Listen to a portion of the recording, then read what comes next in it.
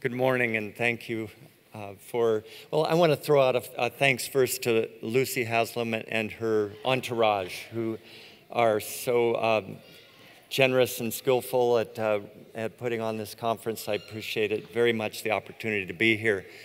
My name is Jeff Hergenrather. I'm a physician in California. I have been practicing cannabinoid medicine for just about 20 years.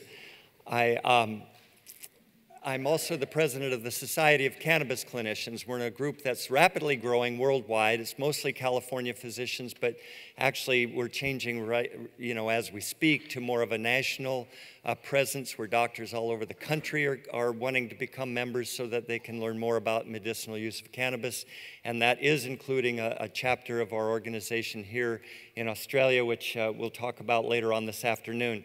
But we do have quite a rapidly growing group of doctors with the needs that you're describing in this last session of physicians who really want to know from other doctors. So we collaborate with one another and we put on educational events so that we can stay up to date. We also have a online CME program, continuing medical education, so that doctors can get training online as well. I have no financial relationships to disclose. You know, my practice really dates back about 40 years to when I was a young doc on a commune, and there cannabis was revered, though illegal. We revered cannabis, and we just felt that we had an opportunity to use cannabis. Patients would come to me, and we heard this story yesterday. The patients were educating the doctor about the medicinal use of cannabis. So my first seizure patient would come to me and say, gee, doc, when I'm able to use cannabis on a regular basis, this is really helping. I'm not having seizures. And then condition after condition, I became aware of the wide range of effects of cannabis long before it was really described in the literature. So here we have a little image of what literature is out there. Cannabinoids from 1980 to 1993, 3,900 citations. Since then, 66,000. So a huge amount of information is out there, really demonstrating, in many cases, the efficacy and the safety of cannabis in the cannabinoid system and in the endocannabinoids. Here too, 1980 to 1993, 287 citations for endocannabinoids, and since then over 31,000. So to say that we don't know enough about it is really bunk. You know, we know a huge amount about it. We've been trained through the last 30 hours in endocannabinoid systems, so I don't need to elaborate on the details here, but this is about an endogenous system that helps us to eat, sleep, relax, both physically and mentally, forget in a good kind of way. Memory extinction is based on the cannabinoid system, and when it doesn't work well, we have problems such as PTSD. And then patients that dwell constantly on their pain and their problems, similarly, cannabis is very helpful for them to get the problem off of their sleeve, to relax and forget about it for a while. Protecting a vast number of roles of protection, which I won't read item by item, but just understand that this endocannabinoid system is there to protect us. This is just a list of some of the pharmacologic effects of the cannabinoids. Again, I won't read them individually, but understand that because of the location of these receptors throughout the nervous system and the immune system, there's vast number of roles, and this, really brings to light how it could work so well in so many different conditions. These receptors are in these positions in our body to bring about homeostasis. There is a natural activation of the endocannabinoid system by cellular stress, and then the effort is the body reestablishes this cellular homeostasis by way of the endocannabinoid system. The natural cannabinoids are metabolized locally for the most part, and then the plant cannabinoids, we should understand, are not broken down locally, but they are metabolized in the liver, and I'll show more about this in a few minutes. This just points to the range of the animals in the animal kingdom that have an endocannabinoid system. We know from Hydra to humans, the evidence is in the genetics, in the genes, that the system is there and it's functioning to bring about these various roles in all animals, excepting insects. But you see the Hydra and the sea squirts and the fish, and it would include the amphibians and the reptiles, as well as all of the mammals as well. If we radioactively label the cannabinoids, there they are in high concentration in these receptors in these parts of the brain shown. And without really enumerating those spots, I think you've been hearing about them, the amygdala and the hippocampus and the hypothalamus and the cerebrum and the cerebellum and so forth. They are there doing their various roles. And in the rest of the body, in the CB2 side, they are over time shown as 0 at the time of injection, where they rapidly congregate in the liver. And then as we go 11 minutes, 27, 47, and 102 minutes down the line, left to right, we see how these are concentrated in the organs, the liver, the spleen, up in the neck, in the tonsils and adenoids, the lymph nodes. The skeleton is quite rich in cannabinoids, as well as the skin, which you don't really see in this particular image, but the skin is also rich in cannabinoid receptors. Enumerating, they are listed here, the CB1s on the left, and the distal nerve endings throughout the body. And in the CB2s, in the immune system, the monocytes, the macrophages, the B cells, T cells, antibody-generating cells, liver, spleen, tonsils, and then also rich collections of the CB2s, more or less as needed in the GI tract and in the central nervous system. This was explained yesterday. I just think it's very important to understand it. I won't dwell too long on it. Glutamate in this case is the neurotransmitter with a very light action potential. There's no glutamate of any significance released into the cleft, but as the signaling picks up, the glutamate is released, it crosses the cleft, finds the glutamate receptors on the postsynaptic cell and propagates the signal. Well, at this point, the natural cannabinoids are being produced, demonstrated here on the lower right. They're crossing the cleft in a retrograde fashion to find the cannabinoid CB1 receptors. And from there, once activated, the CB1 receptor will stop the production and the release of the neurotransmitter. So a very convenient break on the system. There's literature on the excitotoxicity being blocked by the cannabinoids. So this is protecting our cells from excessive activity, which would really effectively burn them up. So the natural cannabinoids are there to do the job. Now the plant cannabinoids are activating, well, THC specifically is activating this CB1 receptor. The CBD is a valuable cannabinoid, plant cannabinoid, but it does not do that. It gets into the receptor, but it does not activate the cannabinoid receptor. So when we have both of the molecules there, we really have a more effective medicine. The inhibitory neurotransmitter GABA is similarly modulated by the cannabinoid system. So whether it's an excitatory or an inhibitory circuit, it is similarly protected by the cannabinoids. So they are throughout the brain and the body doing this particular role. In the immune system, it's not so easy to characterize what's going on. We can say that there's abundant evidence indicating cannabinoids modulate immune responses, and activation effectively downregulates the immune activity without compromising the efficacy of the system. A couple pieces of research that point toward this. One of them is really basic science with the Nargacatis in the University of South Carolina, showing that when they transfect organs or tissues into mice after disabling their immune system, giving THC will protect those organs from the host versus graft reaction. So in my patients with organ transplants, I've been hearing for many years now that the docs are very happy with their transplants and they're their therapies because they don't seem to need much medication. The immunomodulator medicines, they're using cannabis on a regular basis, and it does seem to have this protective role. Naturally, it'd be great to see some clinical research, but this is a topic that I'll be talking about some tomorrow. In monkeys, this was a very interesting piece of research that came out of Mississippi, Winsauer and group. They took a bunch of macaque monkeys and infected them with something comparable to the HIV virus, the SIV virus.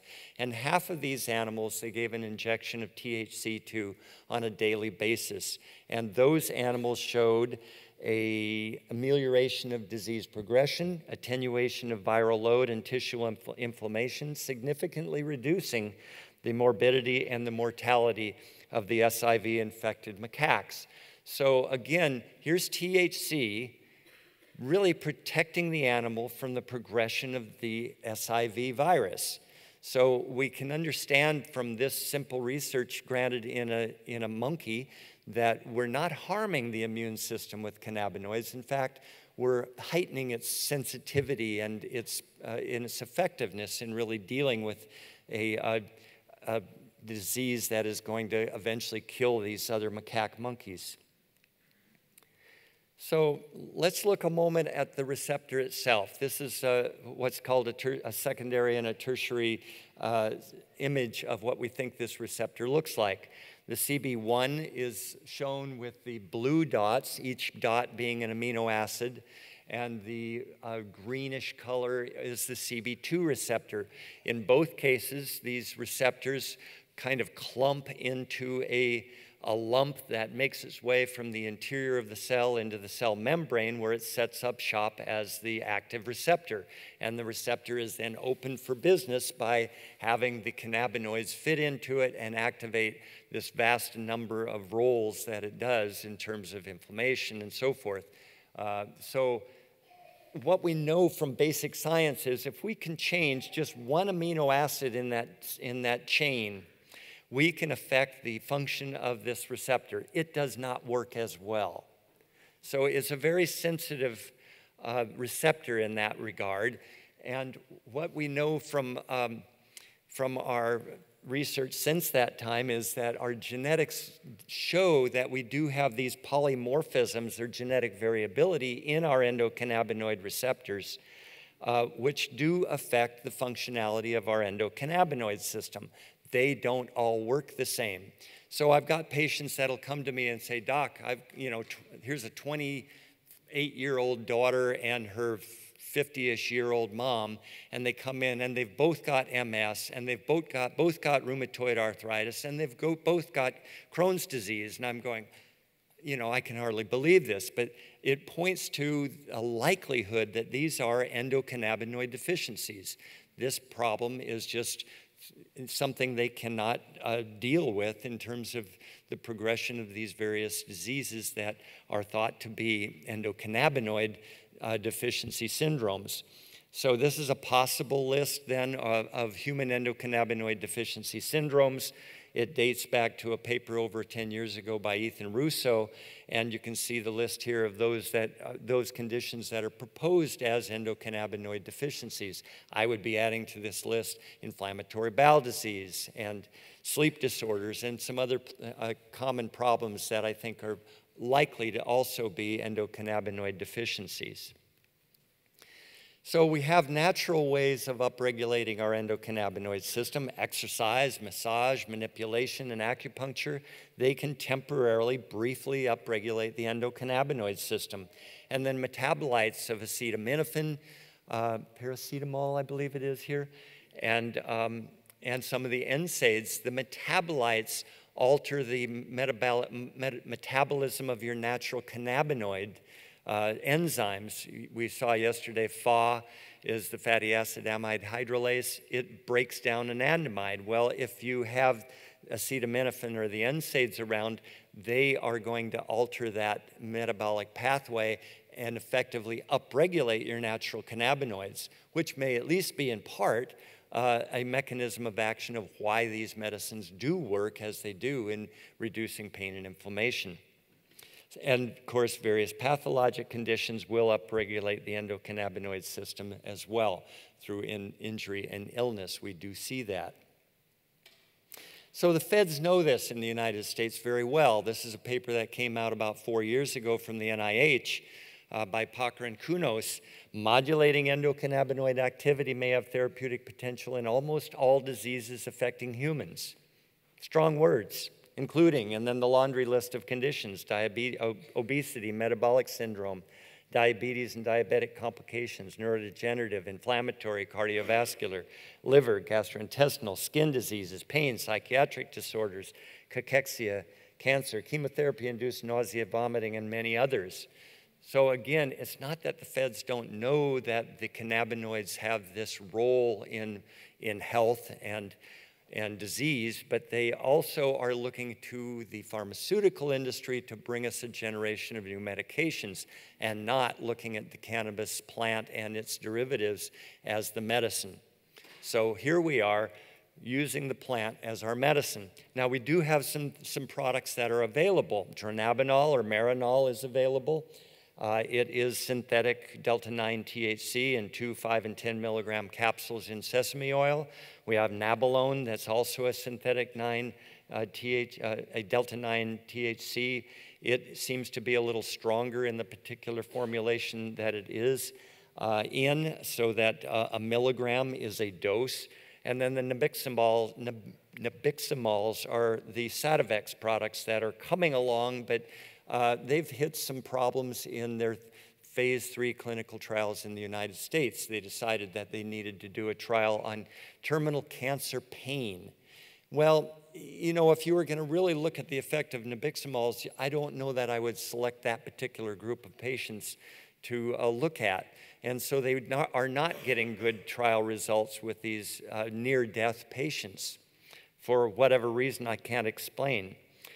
We also...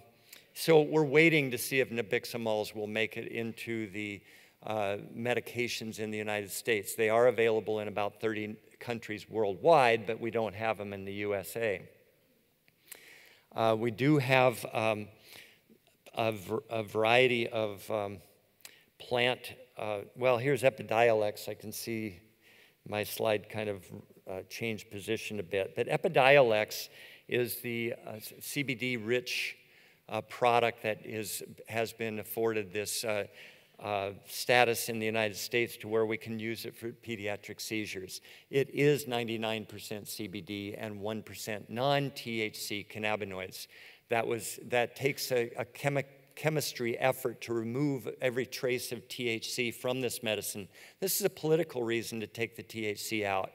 From when I was speaking 40 years ago of seeing my first patients with seizure disorders, it was the THC-rich cannabis that was doing the job and really doing a great job at actually preventing seizures.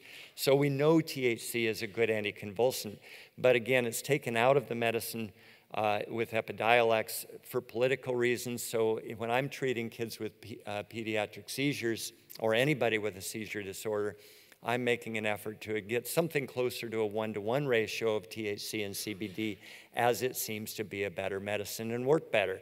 And in the pediatric seizure population, where we start with high doses of CBD often, and if we don't find the results after we start getting the milligram per kilogram per day up into an effective dose, we start adding a milligram at a time of THC in order to really change the way that this medicine works and make a much better medicine in many cases.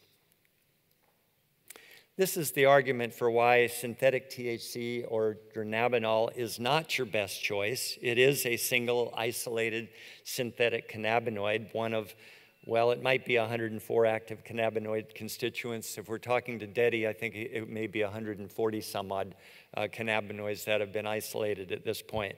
But you get my point. It is just one single molecule. It lacks the synergistic effects of the multiple cannabinoids, flavonoids, and terpene molecules that are there in the whole plant. You should understand at this point that the non-THC components of the plant possess various therapeutic properties, and this is just a brief list of some of them: neuroprotection, bone stimulating, antipsychotic, anti-epileptic, antibacterial, anti-diabetic, vasorelaxant, anxiolytic, antispasmodic, and analgesic, and so forth. So if you really look at these molecules, you're going to find an extensive list of therapeutic uses of these other molecules, both the terpenes and the cannabinoids, making it really a softer medicine, so it doesn't have the harshness of single molecule THC, but also really a more effective medicine in many ways. When patients are offered the choice of single molecule dronabinol versus a whole plant extract, they uniformly choose the whole plant extract. It's a better medicine and better tolerated. So we look to the plant as the way we are modulating the endocannabinoid system. We have the flowering tops and the keef and the hashish. We have the oils that have been extracted either with usually alcohol or supercritical CO2 extraction. We have tinctures or cannabis oils and infused oils as well. It's simple to take your medicine at the time of harvest, whether it's been dried or green, and plunge it into olive oil or into alcohol, depending on what you're after as an end product. If you're putting it into olive oil or other oils, you have an infused oil after not a long time of exposure of these oils on the flowering tops to the olive oil, where it infuses into the oil. Now you have a medicine that you can take by mouth with a dropper, and a dose might be in the range of a half a teaspoon or less. So you can make a nice potent medicine for yourself just with the plants that you're growing in your yard.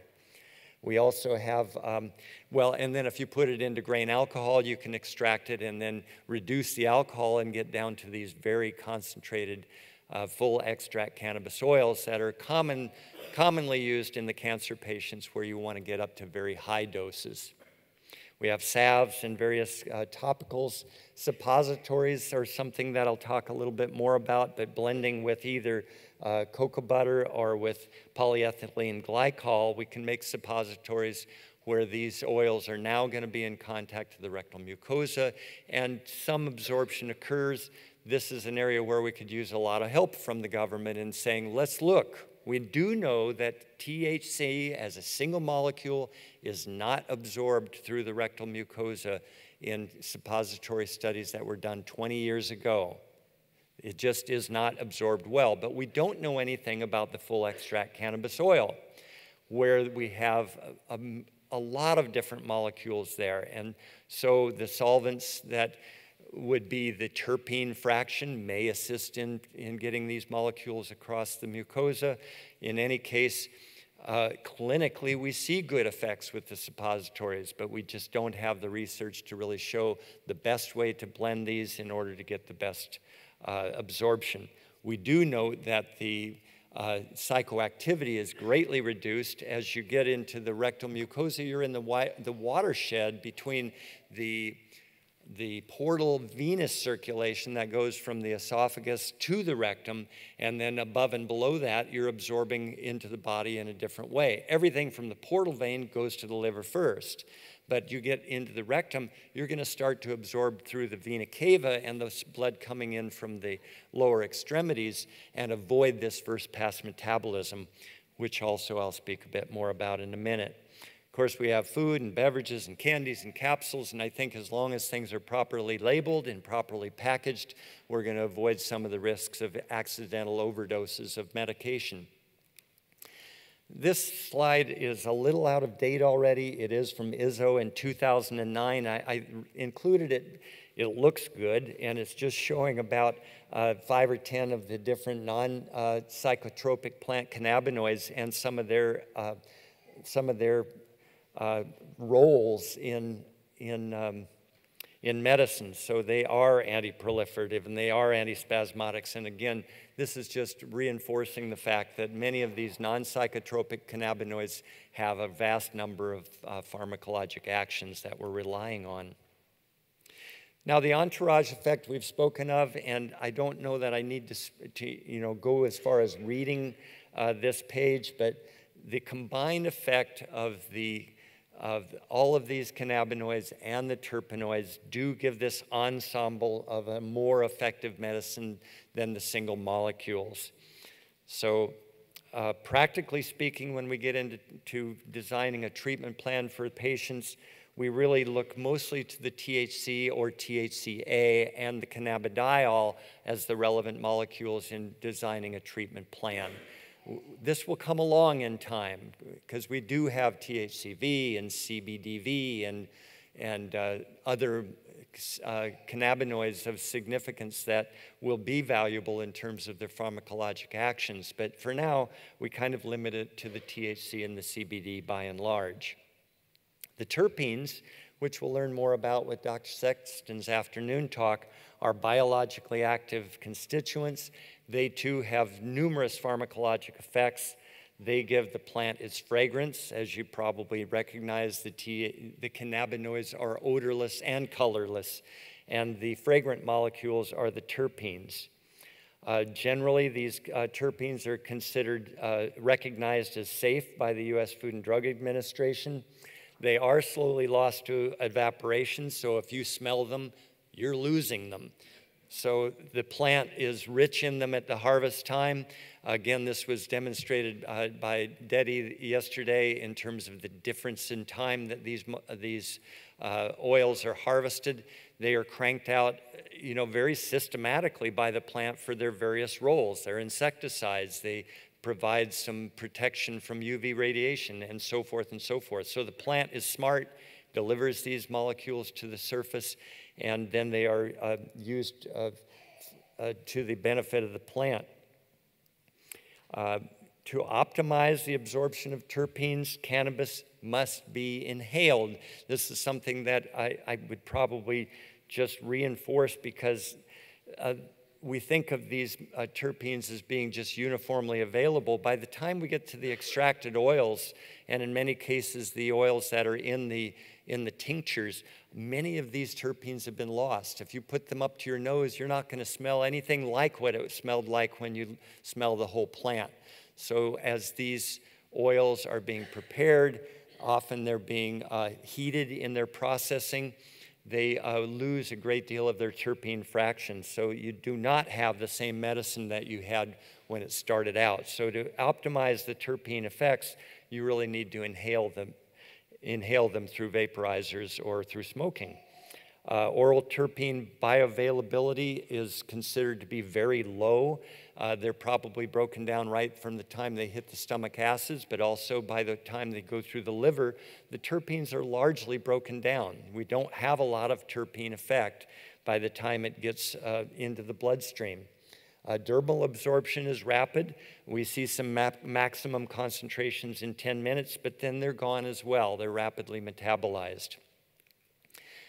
Some therapeutic properties of the terpenes. This is a very brief listing, but and we've seen this some yesterday as well, and I won't read them, but here's the pinene has a variety of effects: limonene, linalool, myrcene, caryophyllene, nerolidol, humulene. This is a few of the dominant terpenes, numbering as many as 200 are found in the plant. So you look at the dominant terpenes and you can count on adding some other pharmacologic properties to the medicine.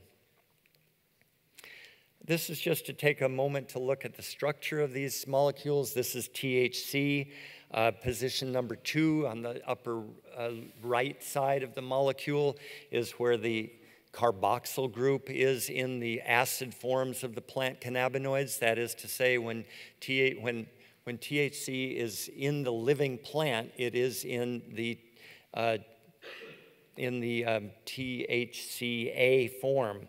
I'm sorry, that's another slide coming up in a short time.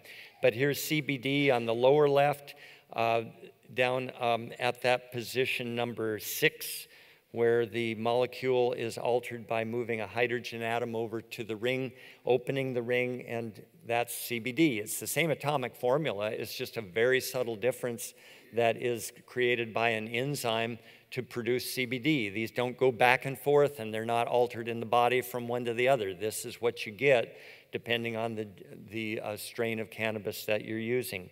I've shown THCV just for interest here. I think it's particularly interesting to note that the THCV is virtually identical to the THC above it, except it has a shorter tail. So this side chain is now 3 carbons long instead of 5 carbons long. If you think about the receptor again, the tail doesn't get deep enough into the receptor in order to provide the agonist role. It does not activate, THCV does not activate the cannabinoid receptor. It may, to some degree, in very high concentrations, but in low concentrations, it actually acts more of a blocker to the cannabinoid receptor. So in optimizing our clinical effects of cannabinoids, we look at how we're going to administer it, dosage, frequency of use, and then the cannabinoid ratios. So for methods of administration, we've talked over the days here about smoke and vapor. Bioavailability ranges vastly from 2% to 56% in one study. This was published in Marilyn Hustis' paper in 2007. In another study, it was 10 to 25%. So you can imagine that if somebody is just taking a pipe or a joint and taking a puff on it, or a vaporizer, and then being very casual and blowing it out readily, you're not going to get more than a couple percent absorption or bioavailability of these molecules. Whereas if you're holding it in and really holding your breath and keeping the vapor or smoke in your lungs, you're going to get a much greater bioavailability. Again, absorbing that first pass metabolism of going to the liver first, where it's largely broken down. The oral forms are shown to be bioavailability of 10 to 20% in one study, 4 to 20% in another, and 6% in a cookie study. These are quite low, and I'll show some graphs in a minute to help explain this. Let me go back a moment to say that the topical and transdermal, there is minimal absorption. There are patents in the U.S. Patent Office using DMSO and terpenes as vehicles to bring these cannabinoids across the skin through the aqueous layers to get them absorbed. But in general, the cannabinoids are not well absorbed through the skin. I've mentioned rectal use of cannabinoids as suppositories. They can be used vaginally as well. Their bioavailability, according to Hustis, was twice the oral route. Again, though, this was using a THC hemisuccinate. So when they found 20 years ago that THC was not well absorbed at all in the rectal mucosa, they began to look for what other molecules they could blend it with to improve absorption. And they found an ester, this hemisuccinate, that they bind to the THC so that it helps facilitate the crossing of the mucosal border into the bloodstream. There it's cleaved, and the THC then is active in the body. And according to Hustis, the bioavailability is twice that of the oral route. So we can get molecules into the system through suppositories. We could use some help from the government easing up our regulations so that we could study this in a more effective way to find how we could be preparing this without going through a pharmaceutical company in order to improve the bioavailability and absorption of these molecules. Delivery methods. This just is going through a little bit of detail of this, and smoke and vapor. Either flowers or vaporizers. The onset is very rapid, and this is one of our really valuable points in this. If you're relieving pain or anxiety or panic or whatever, and inhaling the cannabis is a very effective method of administration. The weaknesses do include the fact that it is a pulmonary irritant, and it may simply be inappropriate in people with pulmonary disease, such as the asthmatics or people treating other conditions in the lung. It's broadly applicable to all kinds of medical conditions. The smoke and vapor, honestly, in my population, I would say something in the range of about 70% of my patients that I've been following for 20 years still prefer smoking as their preferred method of administration. It works well, it's easy to titrate, and they like the effect.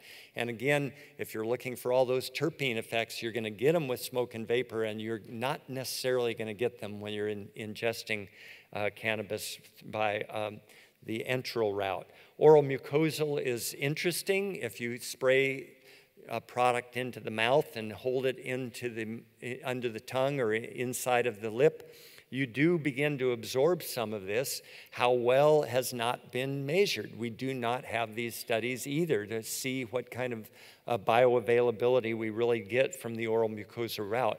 We know from the Sativex data, they say that a beginning of onset of action is somewhere between 5 and 40 minutes. When they're saying 40 minutes, to me that means, okay, it made it down the esophagus, through the stomach, and into the duodenum where it's mixing with bile acids, and now it's absorbing quite well. That's going to take a half hour or 40 minutes. So most of the oral mucosa is not really absorbed directly across the mucosal membranes, but ends up getting in through the gut. Enteral, we got capsules and edibles, tinctures. Their strength is that they're convenient and they are long-term, in long duration. The weakness is it can be erratic in the bioavailability. What you eat at the time of taking your cannabis product orally makes a difference. It's said that empty stomach is not actually the best way to get it absorbed, nor would be a large bulky meal. But what I tend to suggest to people if they're taking it orally is a small fatty meal might be a best choice. Take it with some chocolate, take it with some ice cream, take it with a little snack, something to where you have a little bit of something in the stomach and it seems to be relatively stable in delivery. Here's topicals, salves and liniments. I love using it topically. There are so many applications that it could be a lecture of its own, but certainly we do know that when you take the concentrated cannabis oils and put them on skin lesions, any of the aging lesions, the keratoses and so forth, as well as some of the skin cancers, if you put these concentrated oils on these lesions, they will in many cases disappear over the course of a few weeks of constant therapy. So they're very useful in this way. I do make a point of saying that if you think you have a melanoma, run to the surgeon and get it cut off. This is not something that you want to start with cannabinoid therapy. After you get it cut off, then use your cannabinoids as well. And I've seen some great responses in people that waited too long, ended up with metastatic melanomas and have had excellent results to high-dose cannabinoids in terms of disappearance of the metastases. So it does seem to have some value as far as melanoma is concerned. But again, get the melanoma cut off right away. Transdermal patches, I think they are something yet to be developed. There are some. There's one in Denver called Mary's Medicinals. I think that the absorbability is reasonably good. Bioavailability is good. You're avoiding first-pass metabolism. But it may be difficult to really find the proper dosage and get the strength that you're after. These will come along with time. And again, I don't think I need to elaborate on the rectal absorption or strengths and weaknesses. I believe we've adequately covered this. So for the next thing would be the dosage and frequency of administration. This has to do everything with the metabolism. And the plant cannabinoids are metabolized by the liver in the cytochrome P450 system. Genetic variations from person to person in these metabolic pathways are manifest as either slow, intermediate, or fast metabolizers. So I tell a person, if you take a dose at bedtime and you're still feeling it the next morning, you're probably a slow metabolizer and you're going to have to adjust your treatment plan accordingly.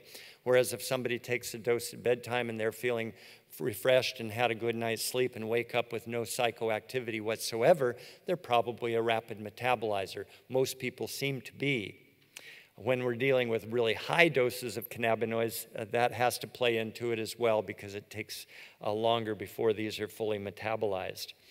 Cannabidiol is metabolized by the cytochrome 3A and 2C19 pathways. This is the same as one of the anticonvulsants, clobazam, and so you have to follow your blood levels of clobazam if you're giving high doses of CBD. In lower doses of CBD, no worries, but in high dose CBD, which you might be getting to with these doses that we're seeing used in seizure disorders, then you're going to want to follow these blood levels of not only clobazam, but probably all the anticonvulsant AEDs in order to know if you're in the proper range. Otherwise, there is no significant drug-drug interaction between cannabinoids and other medications. So I want to spend a minute on these graphs. This is the graph for smoked cannabis. It would probably be just the same for vaporized cannabis. You'll see the dotted line is the THC with a rapid spike at about 5 to 10 minutes. You get a peak at about 150 nanograms per ml or micrograms per liter. And then it falls rapidly over the first hour. You get a little blip in the dashed line of the 11-hydroxy. That is the first pass metabolite in the liver. So as THC enters the bloodstream through the pulmonary circulation and has no first pass metabolism, but it does get pumped then through the hepatic artery into the liver where it's being metabolized, now we're seeing this little blip in 11-hydroxy. Over the years, we've assumed that 11-hydroxy THC and THC are probably of comparable psychoactivity. This has never been studied either. It would be nice to know. There was a paper that came out just a year ago that suggested that 11-hydroxy might be 9 or 10 times more psychoactive than THC. And certainly in the overdoses of brownies that we historically hear about, this is probably the 11-hydroxy that we're feeling. I'll show that to you in the next graph. But the solid line is this 11-nor-9-carboxy THC. This is abbreviated THC with the carboxyl group next to it. It's the solid line, and it is pharmacologically inactive. It's doing nothing for us. It shows up, it lasts a long time. The only person that really likes this would be law enforcement. It lingers in your body for days. But you'll see that most of the active constituents are gone within an hour. Really, by 3 hours, they're gone. So we can rely on it for that quick burst of effect, and then it's going to be metabolized and ineffective, though it will linger for days. In review, most THC is eliminated over 1 hour. Duration of action is about 2 to 3 hours. Going on to the ingested curve, quite a different looking curve. Again, the solid line is the 11-nor-9-carboxy, the inactive metabolite. So now, again, everything is being collected by the portal vein, going to the liver first, and the liver is very efficient at breaking these molecules down, mostly at that 11 position up on the upper left of the molecule that I showed a while ago, where it is combined with hydroxyl groups and other molecules in order to break it down. You'll see the THC is the lowest of the curves, and the 11-hydroxy is much higher. It's said that of the active ingredients, THC is just 20%, and 11-hydroxy is 80% of the active constituents after it gets through the liver and into the bloodstream. So here, this is an average of 6 people's curves. Some people are going to be done at about 6 hours, and other people may last 12 hours. So again, you have to be able to work with your patient at understanding that we don't know yet how fast you're going to metabolize, and we're going to have to adjust the frequency of dosing based on that information. So again, note that about 90% of the cannabinoids that you've put in the mouth are inactivated before you ever get to use them. Sad but true. Nothing to do about that I know of. So in review, THC is eliminated over 5 to 8 hours with the duration of action somewhere in really more like 5 to 10 hours or 12 hours before it's inactivated. So dosing and frequency, we have a wide range from a few milligrams a day of cannabinoids to hundreds of milligrams a day of cannabinoids. I've been using the THC-rich cannabis with my patient population up until just the last few years when THC has sort of, well, I should say CBD has taken favor as something to try, especially if you don't want to have the psychoactivity. I also will coach people along and say, you may need to accept that there's some psychoactivity associated with getting the best effect. So it depends on the condition that we're treating and how much THC we may need to add. And then frequency of dosing, of course, may range from as needed. Some people use it quite episodically and may have a migraine headache now and then, and they don't necessarily use cannabis all the time. They may take a bedtime dose and seem to have a prophylactic effect that way, but otherwise they may use it episodically if they feel a headache coming on. Daily administration is pretty common. I would say probably the majority of my patients will report something in the range of 5 to 6 or 7 days per week they're using some cannabinoids. So it's variable. Other people are using it multiple times daily, depending on the condition that they're dealing with. So seizure disorders and severe pain. These people are using cannabinoids throughout the day, and it's something that you just don't worry about. They can come and go from the use of cannabinoids quite readily. There's no significant withdrawal syndrome. There's no addiction per se, and they use it regularly in order to achieve the effect that they're after. Cannabinoid ratios, again, THC and CBD are the dominant ones in most preparations, but as the acid cannabinoids become more available, the THC-A will play into this equation of what we're looking for in medicines. I listed a few other cannabinoids. This is a growing list as we learn more about these individual cannabinoids and their therapeutic uses. We're beginning to speak about type 1 cannabis as the conventional marijuana with a THC to CBD ratio of around 100 to 1. It may be 50 to 1 or so. It may be 150 to 1. But THC dominates, and most strains of marijuana are this kind of cannabis. Type 2 is the CBD THC of more of a balanced proportion, and the type 3 is considered the fiber type, which might be more in this range of 20 to 1 CBD to THC. There are a rare number of these strains. We're learning about them day by day, and they are being propagated around the world so that people do have access, as you well know, to these high CBD strains. Acid cannabinoids, I was mentioning a bit earlier, when the plant is green, the THC is predominantly in the THC-A form. Not entirely. There is some THC there as well in the living plant, but most of the THC is in the THC-A form.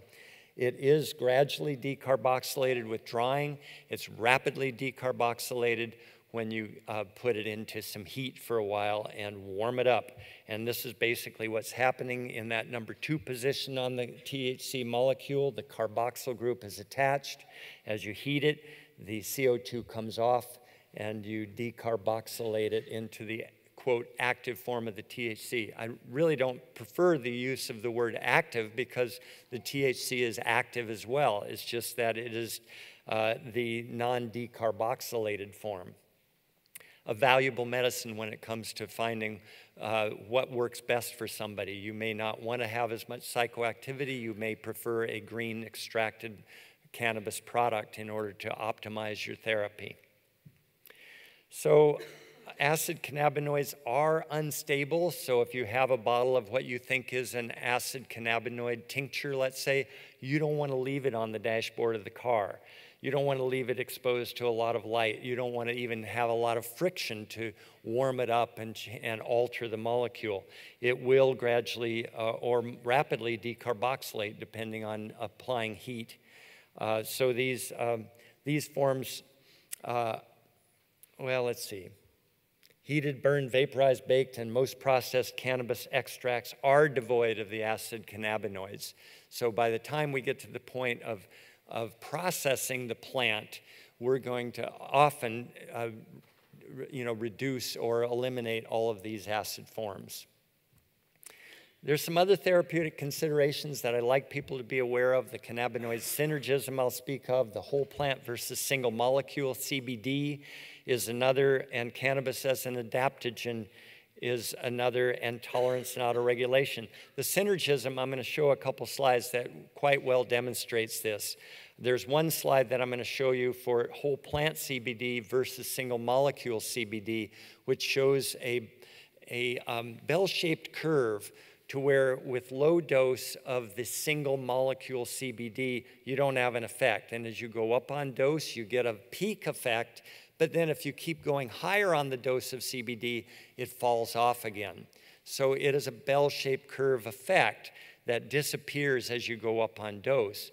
Comparing that to the CBD in a whole plant extract, as in the AC/DC strains and the Charlotte Web strains that you've been hearing about, these are the whole plant extracts.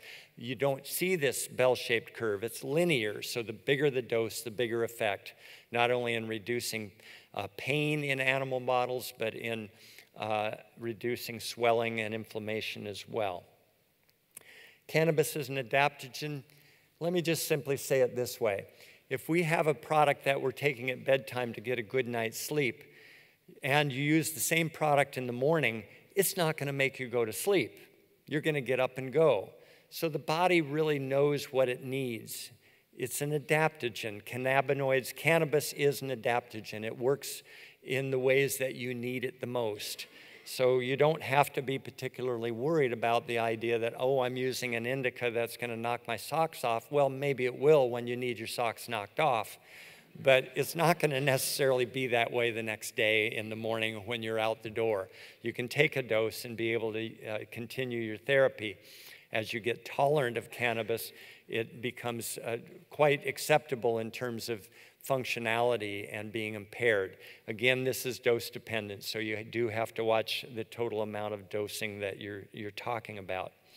Tolerance and autoregulation, if I were to remind you again of that receptor sitting in the cell membrane, if you take cannabis on a regular basis, particularly in large doses, the cannabinoid receptor comes out of the membrane and back into the cell. It internalizes. This internalization is auto-regulated by the body. As a lot of cannabinoid is available, the body knows that it doesn't need as many receptors, so it downregulates the receptor population. That can be triggered in order to get a better response, a greater therapeutic window, if you will. So if you go into a couple-day hiatus of cannabis use, you reset your cannabinoid receptors. They populate the cell membranes again, and you have a stronger effect. So we can use a brief hiatus on cannabis use to trigger an improvement in the therapeutic window where a lower dose seems to be effective.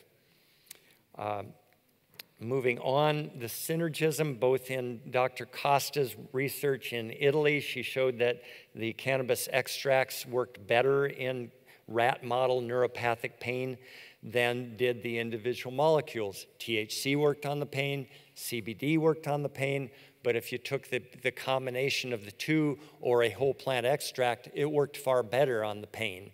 So again, the synergism of these molecules is quite noticeable in the animal models. And then in the Markku-McAllister data that came out, gosh, it's been over 7 years ago now, I'm going to show you these graphics because I think they're quite impressive. Let me start with this one. This is growing human glioblastoma cells in test tubes. For those of you who haven't seen this, the column on the left is simply representing the tumor cells growing with nutrient only.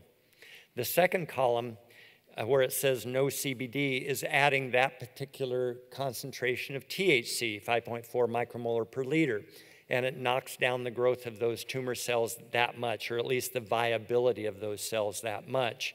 In the next black column to the right, CBD is added at this relatively low concentration, and we can see it knock down the viability of the cells. And then look to the far right.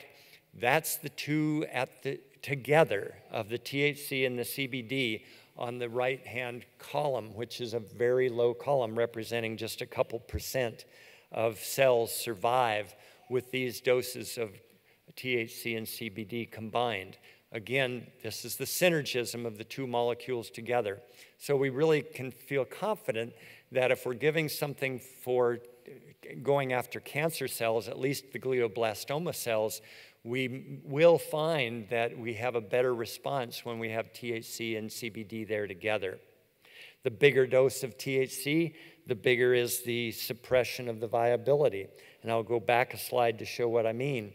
This is about a third of the amount of THC and about a half of the amount of CBD. In both situations, the columns are a bit taller. And toggling back to the last slide, a little higher dose shows that these columns are further suppressed. So this is a dose response. The bigger the dose, the bigger the effect.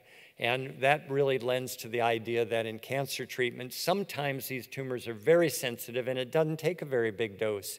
And other times, we take the liberty of giving high doses in the effort to see if the tumor will respond.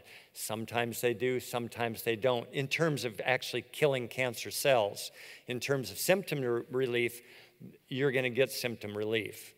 It's just whether we're going after the tumor, we may decide to go from a few milligrams for symptom relief up to hundreds of milligrams to see if we can actually stop the growth of the tumor. And many of these tumors do respond to high doses. Here's that bell-shaped curve versus a increasing response of comparing CBD to the whole plant extract.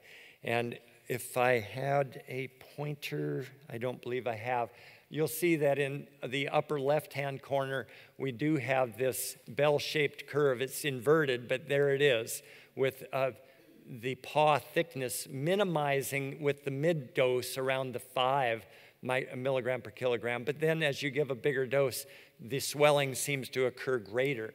And on the right-hand side, this is what we're seeing with the whole plant extract, where the bigger the dose, the bigger the effect. Similarly, on the bottom, this is a pain threshold model with the animal. And again, we see something basically appearing to be a bell-shaped curve on the bottom left, and then a linear line of response on the right, comparing again the single molecule CBD to the whole plant CBD. So if people are online finding CBD, we don't know what you're getting in these products that are coming out of Asia or coming out of Eastern Europe. They may be processed from waste material from the plant fiber industry or from other industries using hemp fiber. We don't know what the process is. We don't know about pesticides. We don't know about a lot of the particulars of these products that are available online. So I would just offer some caution when you're using these products as to what you're getting. If they are single molecule CBD, by the time you get to it, you may have to be dealing with this bell-shaped curve response. So advances in cannabinoid therapy, I would say we have a greater selection of non-psychotropic cannabinoids, starting with CBD and THCA and others, in order to try to have better targeted therapies with less psychoactivity. Many conditions in which frequent use is indicated, a CBD-dominant, low-THC strain may prove to be a best choice in conditions such as anxiety and hepatitis. We do know that CBD is able to kill off the activated stellate cells that are responsible in the liver for fibrosis. So if people are having problems with fibrotic livers, with whatever the cause is, whether it's hepatitis C or alcoholism or whatever the cause, CBD may be effective in reducing the fibrosis response. THCA may be a good substitute for THC. I think I've mentioned this already, as it has very little psychoactivity. Again, the biggest thing is whether that's really THCA in the product. Again, you can't cook it or bake it because you're going to decarboxylate it. And then finally here, processed oils typically forfeit much of their volatile fraction, or the terpenes, which are lost when you use heat. We do have limitations. There are social and legal issues. I'd love to see Australia go the route of just decriminalizing cannabis. It really is, it just makes sense. We want to see these medicines be available to people, and they are so harmless. It just doesn't make sense, and particularly comparing to the pharmaceuticals that we're dealing with. We have, for example, we had on the market a few years ago a COX-2 inhibitor called Vioxx. There were 55,000 cardiovascular deaths before it was removed from the market. It went through the RCTs, it went through the random controlled trials. But, these are dependent upon who's doing the tests and, what outcomes they're looking for, and they don't really necessarily care about it as far as the adverse effects of these chemicals if they're making big profits. Eventually, the bean counters will say, okay, too many lawsuits, pull it off the market. That's kind of the way that it seems to be working with the pharmaceutical industry, at least in the United States. Cost can be an issue. Some of these products are rather expensive, and they really need not be. Limited access to products that are cleanly grown and produced with specific cannabinoid ratios, they're not always available, but they can be, and it's just a matter of time before they will be. Risk of discovery is a problem for people. I've got, grandpas or grandmas that are going to pick up the kids in the afternoon from school, and they may be using cannabinoids as part of their medicines. They don't want to be discovered as being under the influence of cannabinoids. They may be perfectly capable of driving safely, but they just are worried that discovery will be a problem to them. Altered performance, yes, of course, this is a problem, and high doses of THC will alter performance. Short-term memory loss can be a problem, but again, it disappears rather quickly with abstaining. And then the adverse effects are pretty insignificant. I'll list some more in another slide coming up. Considerations, we have to identify the risks and benefits for every patient. Vape pens are discreet and convenient, they're nifty, but we don't know certain things about them. And I like to point out that we have problems with this residual solvents and vehicles such as propylene glycol. When propylene glycol is burned, there is produced a carcinogen. So we don't really want anything but the pure full extract cannabis oil in a vape pen. If you hold a vape pen up and turn it upside down and right side up and it's running from one side of the tube to the other, that's not full extract oil. You want to demand that they're using products that are really just that oil. We still have risks of metals getting into the vapor.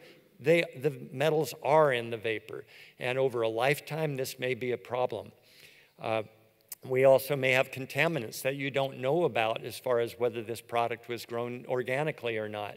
So vape pens, though convenient and simple and easy, and in a person that's 80 years old and treating chronic pain, I encourage people to use vape pens, but I think the safer products are the vaporizers that are using the whole plant rather than the extracted oils where you may not know about the pedigree of the oil, if you will. Smoked flowers are easy to titrate. It's preferred method of administration in my patient population, though it is problematic as a respiratory irritant, and in some cases it's just inappropriate. Ingested forms, slow onset of action, long duration of action. So often I'm using both forms in patients with problem conditions where they really need both. Suppository forms, I think we've talked enough about. Precautions. In the neophyte, anxiety and panic may occur. A certain amount of just education goes a long way in having people understand what they're doing, and then starting the dose low. I really like to start dosing to where the THC is probably not going to be even a milligram or significantly more than a milligram of THC initially, where they're not going to feel it. And then they're going to develop some confidence about using this medicine and then ramp the dose up in order to get the desired effect. Syncope can occur, particularly in dabbing. I don't know if you're seeing the dabbing in this population here in Australia, but by taking these full extract oils or oils that have been extracted with butane, for example, and then taking a hit on that, you may get a whole joint in one toke. And what happens is the cannabinoid receptors in the blood vessels are rapidly saturated, vasodilate, and down you go. We're seeing people break their skulls open and break their shoulders and arms by taking a puff like that and falling over unconscious for a brief time. Otherwise, not particularly harmful. It's just not what I would consider a medicinal use of cannabis. Smoking causes bronchitis, no COPD or emphysema or cancers. There's ample evidence that this is the case. Habit forming, yeah. If taking a medicine that works is habit forming, I'll go along with habit forming. It is not addictive, and there's very little or no withdrawal, as much as the government and my government would have you believe that there is. Drug-drug interactions we've spoken of. There is an association to this hyperemesis syndrome. There's something about resetting of the cannabinoid receptors. That does occur when people are using cannabis on a regular basis. Occasionally, they'll get into this vomiting syndrome. They love to take a hot shower for comfort, and then after about a day of abstention, they seem to come out of it, and their cannabinoid receptors are essentially reset, and they can go about using cannabis as medicine thereafter. I think I've seen it 5 times in 2,500 patients. So it doesn't occur very often, but it does occur, and I think it's just something to be aware of. Human fetal and neonatal development appears to be unharmed. And this is kind of a theme that I see going on again here in Australia as we deal with it in California or in the United States. And that's the idea that we're holding cannabis to a much more rigorous standard than we hold the other pharmaceuticals. It just isn't right. I don't know that I need to elaborate. You get it. Conditions, this is rank order of the conditions I'm treating in my practice. More than half of my patients are there for pain, chronic pain, acute pain, inflammatory pain, neuropathic pain, and in all cases, they're getting benefits with the use of cannabis. Mental disorders of all kinds. Probably top of the list would be anxiety, PTSD, and then on into any of the mood disorders can benefit with the use of cannabis. Cancers of many kinds, and that's really a topic for another discussion, but many cancers seem to be responsive, certainly in terms of symptomatic relief, and in many cases with seeing the disappearance of lesions altogether. Gastrointestinal disorders, inflammatory bowel disease, ulcer disease, esophageal reflux. The list is long in the conditions that cannabis is beneficial in for gastrointestinal disease. Insomnia. A few people initially using cannabis will be kind of alerted and awakened at night with use of cannabis for the first few doses. But if they continue beyond the first couple nights, they'll usually find that the quality and duration of their sleep is much improved. I uniformly hear that, but I do find that some people don't get past that first night where they're going to use a dose and then their mind is in the garden. They're just out there and having a good time and realizing after an hour of lying there that they're not falling asleep. So they're thinking, oh, this isn't going to work for me. I just encourage them to persevere, stay with it, and they usually do fine. CBD-rich cannabis is not your best choice. Getting THC in the bedtime dose of cannabis is very useful for sleep. Migraine, harm reduction, getting away from opioids, but also benzos and all kinds of other drugs. I just uniformly see people reducing the amount of conventional pharmaceuticals when they're using cannabis on a regular basis. Spastic disorders of any kind benefit with cannabis. Autoimmune disorders is quite remarkable to me in approving it for lupus, for example. I'll see them and then they disappear. Their diseases are often just gone quiet if they're using cannabis on a regular basis. Other diseases, autoimmune diseases such as rheumatoid arthritis, it's a mixed bag. Some people haven't had a flare-up since they started using cannabis. Other people need to stay on the whole variety of inflammatory drugs in order to get their best advantage. So it's just quite different from person to person as far as the autoimmune disorders. Neurodegenerative diseases pretty much uniformly benefit.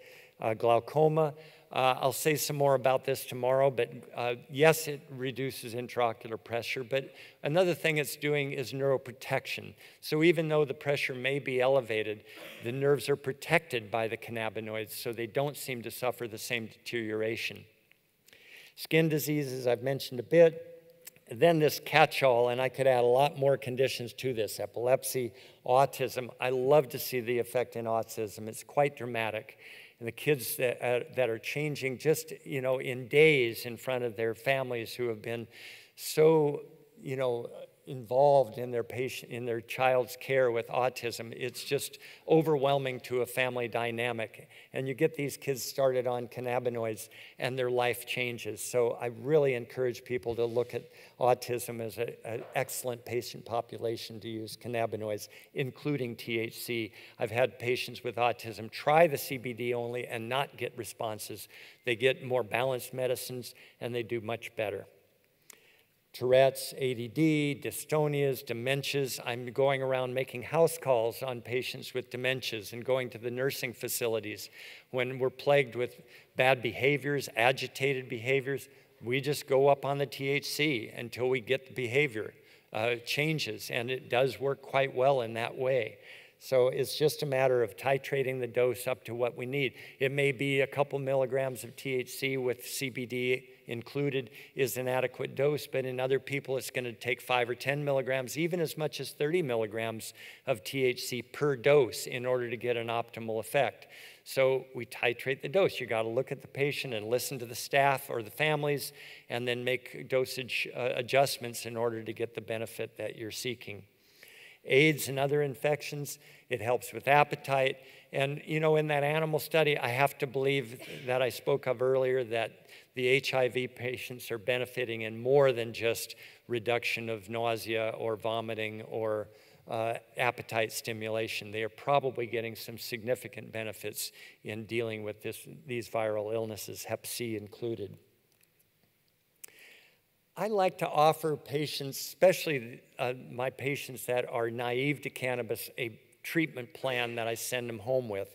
So I'll check a box and say, okay, I want you to try this, or I want you to try that. And I'll send them out the door with instructions as to which kind of ratio of cannabinoids we might be seeking and what methods of administration we may be encouraging them to use.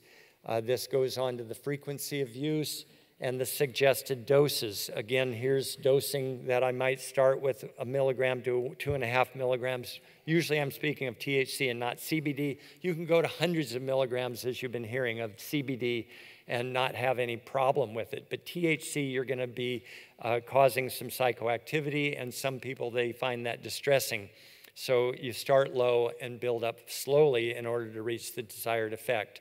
Microdosing is possible, and something in the order of less than 1 milligram per day in some people may be effective.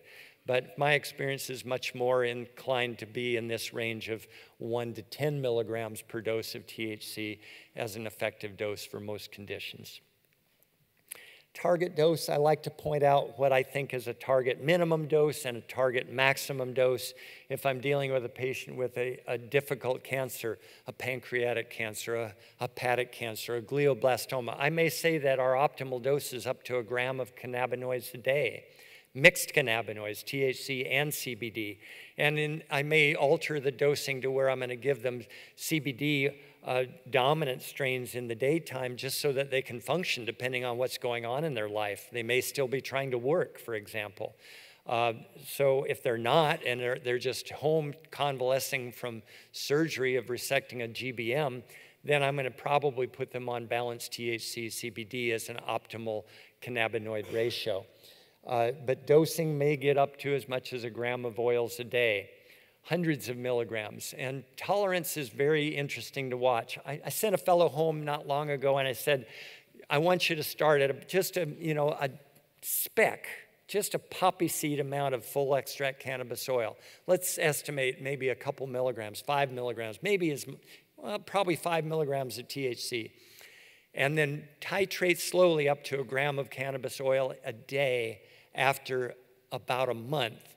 Well, I sent the guy home and he said, phooey, I'm all in.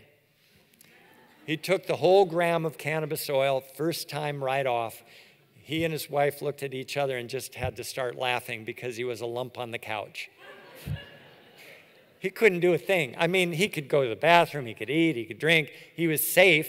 He had used cannabis in his youth. He wasn't frightened, but he was totally incapacitated. The next day, he took the gram a day. Once a day, he took the gram of oil. So he wanted to get right to it as far as seeing if this was going to work on his cancer. He is 5 years since that time, actually, maybe 4 years ago when we sent him home with that instruction. And he's still surviving quite well with his cancer, but it hasn't entirely disappeared either.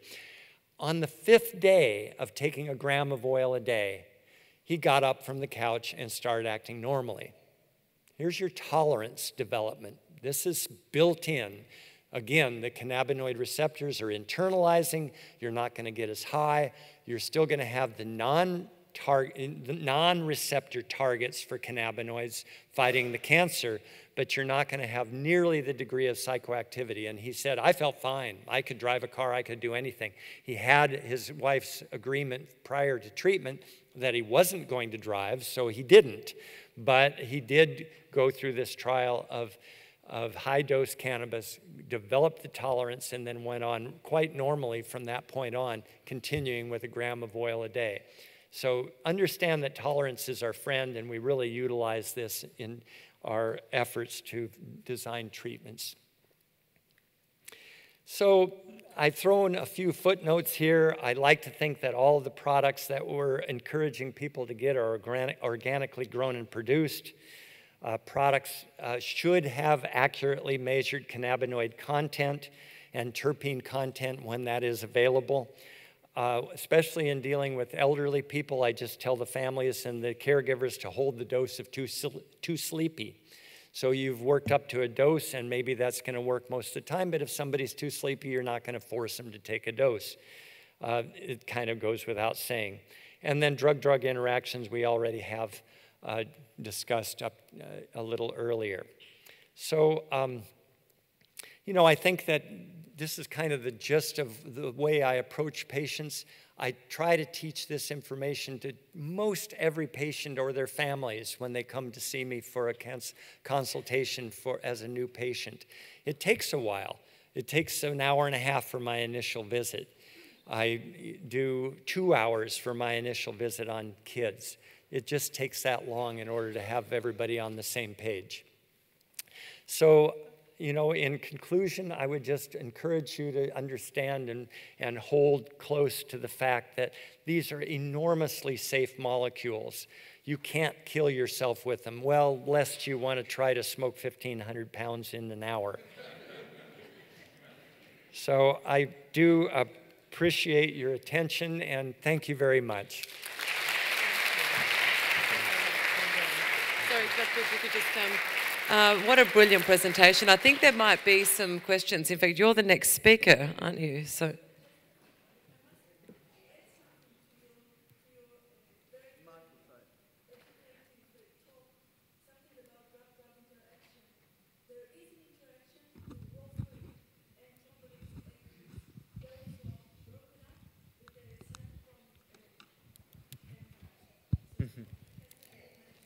Okay, Dr. Barakat Shifkaran has reminded me that there is a drug-drug interaction for those who might not have heard with warfarin. So it is important to watch the anticoagulant effects while on high doses of cannabinoids. So thank you for that comment. Thank you very much, and thank you for a very compelling presentation. Just brilliant, and I think many of us have gained extra and more in-depth insight. So into 26 years actually in emergency medicine and private general practice that includes the use of cannabis since 1977. So a man that knows what he speaks of. So please everyone thank the wonderful Dr. Hergen rather, and I'd just also like to give him this gift on behalf of United in Compassion. Thanks so much. Thank you so much.